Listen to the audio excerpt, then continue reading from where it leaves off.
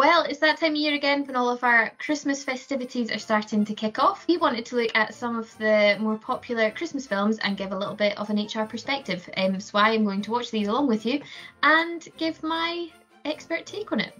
Here we go. Hey, Megan. It's winter. Can we put Dancer and Prancer back in their stable? Are you body shaming her right now? Some people here might find your outfit offensive. Well, some people might find your outfit offensive. Oh, wow. I mean, while I would agree that the employee's outfit of choice is probably not ideal, I also would say that the manager's jumper was probably not the nicest either, but that's a personal opinion. Pulling somebody up about their dress code in front of all the other team members is probably not the best way to go about doing things. Let's see what video 2 has got. There she is, my sister from another mister. I'm kidding. Our mother didn't start having affairs until the mid-90s. What are you doing here? Well, we were just going over your fourth quarter earnings, and I wondered if I was missing something. Probably. So we were all a little bit disappointed not to hit 7% growth in this last quarter, but 6.5% is right on industry standards. So You need to hit 12%. 12? 12 is the new 7. Since when? Since Dad died and the board made me CEO. You mean interim CEO? Shut up. Wow. Is there anything else? Actually, yes. This is a sample cheese board for a holiday mixer tonight. I'm sorry, you're having a Christmas party tonight? It's not happening. All right, it's canceled. Quite a lot going on in that video. Firstly, obviously they're delivering some sort of budget targets that have not been met. Again, all targets should be agreed with the employees in advance, so we're delivering that at team meetings. Again, probably not the best way to go about doing things. There's obviously a little bit of family tension there as well, between the sister not being involved in planning the Christmas party and the wayward brother clearly going a little bit rogue and trying to organise something. Again, just not really great for the team in general if you've got two key senior team members who are not on the same page. I want to do something that scares me, to feel alive. What did you guys do to him? Let go of those lights, buddy.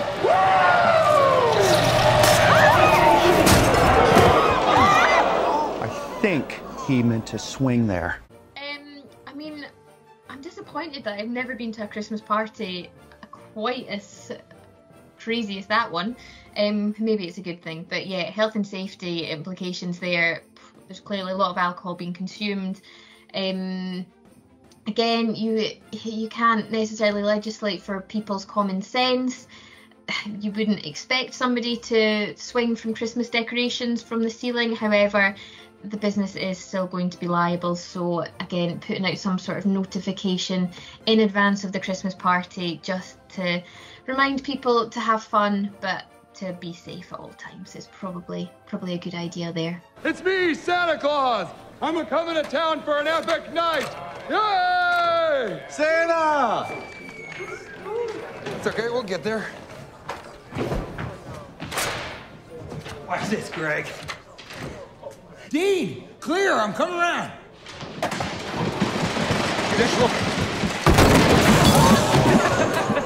I'm guessing by the other videos that is also one of the directors, so really not that professional. Great that he's getting into the Christmas spirit and dressing up, but there's still a level of professionalism that you would want to take, and that is just really not setting a good tone for everybody else.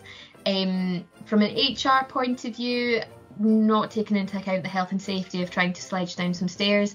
I mean, that's breaking so many health and safety rules that, again, would be potentially gross misconduct. So you'd be looking at following up with disciplinary proceedings after that. All right, so I've made a list of my first round of layoffs. Give me that. No! These are my employees. Guys, are we sure about this? How about say you won't make budget cuts? Swear to God, Clay! Here comes the Loogie Express. Don't you Say it, everybody's gonna get a bonus or You else. suck that back in! You suck that back in! Clay. Why did you do this to yourself? You know I took 9 years of Krav Maga. Carol. You know, he's turning blue. Yeah. That's obviously a family issue that is going on there at the top of the tree, which again we would be more than happy to help mediate with things like that and put a proper structure in place so that family members can carry on getting along is always a good start. But the start of that video, obviously they were talking about redundancies, and they've already made a list of who they want rid of, which is a big no-no. Again, in redundancy situations, it's not the people, it's the positions that you're making redundant. That shouldn't be kind of pre-planned. You have to go through a redundancy process. You obviously want to go from the business point of view of what roles are actually affected and look at what options or solutions there could be to avoid redundancy before you could ever confirm that an employee was getting made redundant. So yeah, I am so delighted that up to now none of our clients have come to us with any problems remotely on a level like these extremes, but you never know. So again, good festive advice. Everybody likes to have a Christmas party. Great that we are now post-pandemic and Christmas parties can come back.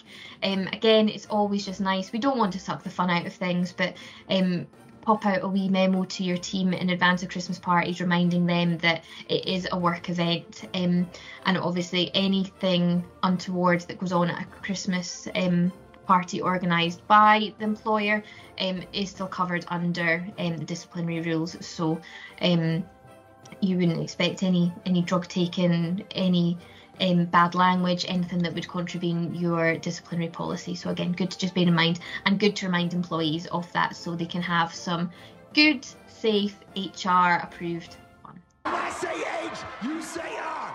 H, H. When I say H, you say R. H, H. Thank you very much, and I hope you all have a wonderful Christmas.